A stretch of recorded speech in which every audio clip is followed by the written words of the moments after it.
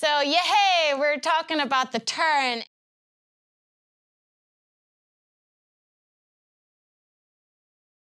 And as you can see, my favorite gadget, what most of you have seen in the turn video before, is my hula hoop tire. Yeah, I mean, this is an exercise you can brilliantly do at home in your living room. You put yourself in the middle of that hula hoop, you grip it from underneath, and all you do, you widen your stance a little bit, and you try to rotate around your spine. And this is it. Just really try to keep yourself in the center of the tire.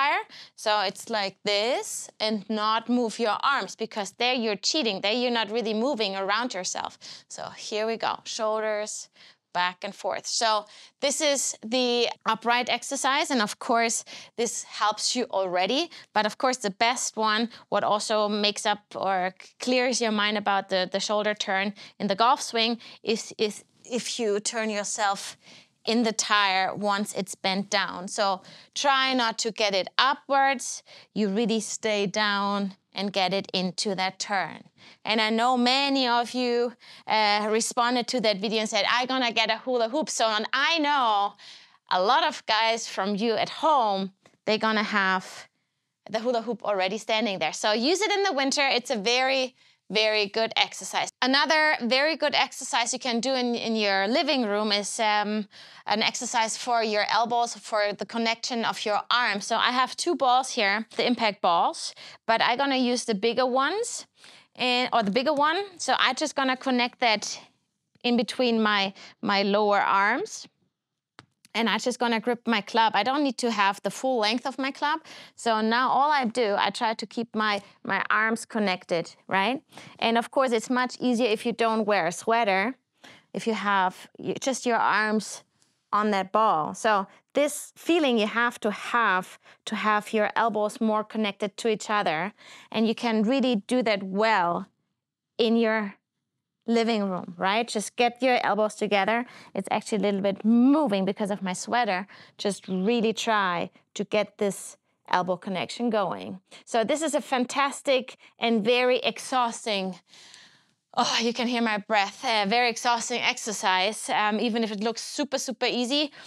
For me, and I tried it out in my lessons, hitting balls with that, it is possible, but it is super difficult. So for me, this tool is much better for dry practicing in your living room, in the gym, whatever.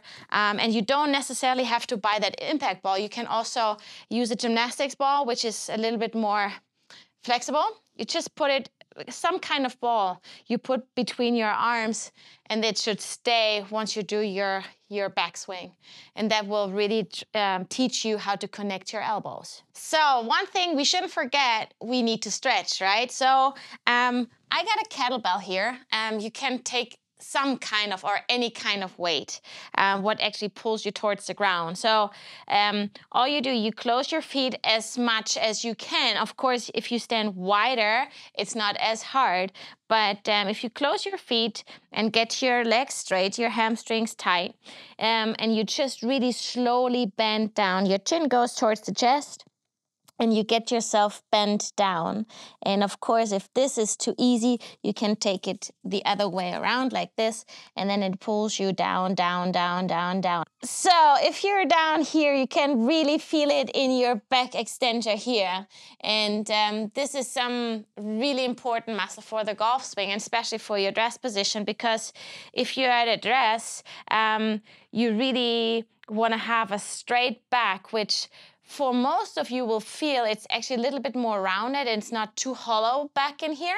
You really want to have a straight back. And I have to say it from my side, if I stand like this in a straight back, I have to tilt my hip a little bit inwards. And this is something you can also practice, of course, at home to put it a little bit more inside, but this is where your back extensor comes into play. So it's very important to stretch that muscle, strengthen it, of course, but stretch it is super important. So now you have some exercises on your hand for your living room. Now I wish you a lot of fun practicing, of course, and let me know how you're doing. See you soon.